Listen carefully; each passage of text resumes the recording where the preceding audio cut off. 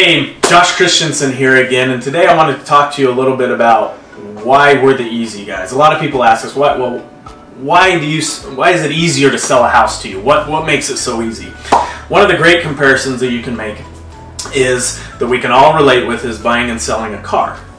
When you go to buy a new car, typically if you're going to a dealer, sometimes you find it online, but a lot of times you go to a dealer, especially if you want a new one, and you go in there, you pick your car, you're excited, you know what you're going to get, but you've still got to get rid of that old car.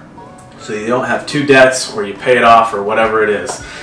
What's the easy way to get rid of that car? Well, the dealer's there and he says, hey look, we'll do a trade-in value. I'll give you this price, here's the new one, you make the deal, and there it is. Now, could you go sell it online, have a bunch of people come and look at it, have a bunch of people drive it, do all that? Yes, you can. And you might get a little bit more money than you're going to get on that trade-in. Sometimes you do, sometimes you don't. It's the exact same way with real estate.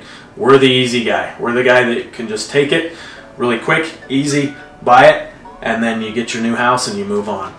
So that's a good comparison. Hopefully we can all relate with that. I think we can, because Americans love their cars.